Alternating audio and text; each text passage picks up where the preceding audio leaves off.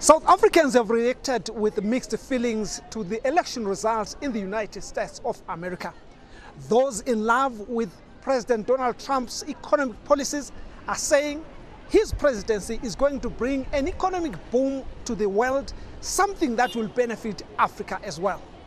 I'm grateful that Donald Trump has won this election because he stands for what we in South Africa stand for in terms of immigration, stricter borders, border control. What he can do for South Africa, well, I don't expect anything much because none of the American president, even Barack Obama, have done nothing for South Africa or Africa. So in terms of that, there isn't much we are expecting. We hope that as president, he do something about the dollar and the rand situation, because here in South Africa, we are feeling it whenever things are changing on that side. Really, it is something that should be done, because here in South Africa, I'm not ashamed to say it, poverty is rife.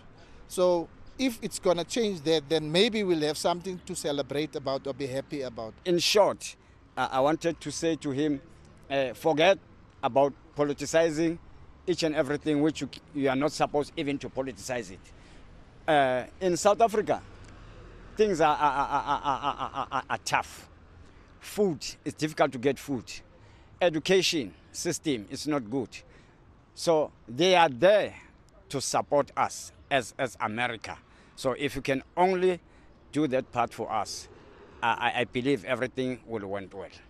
As the world prepares for the incoming new administration in America, others say only time will tell if the Americans will live up to their expectations. Reporting for VOA in Johannesburg, this is Thuso Khumalo.